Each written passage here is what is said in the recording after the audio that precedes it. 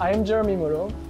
I am a research fellow at the National University of Singapore and at the European University Institute in Florence. I came to Singapore 2 years ago with the aim to conduct a project about the governance of diversity in Doha and Singapore.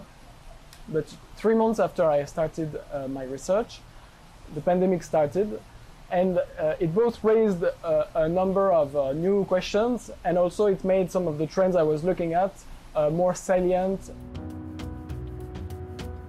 The story of Antonio shows how Singapore has succeeded in becoming a higher education hub, attracting students from around the world.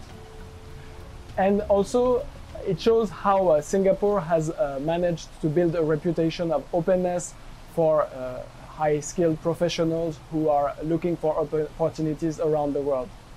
But at the same time, for about a decade now, there have been increasingly restrictions for recruiting foreigners, and these restrictions have been dramatically increased in the context of the pandemic.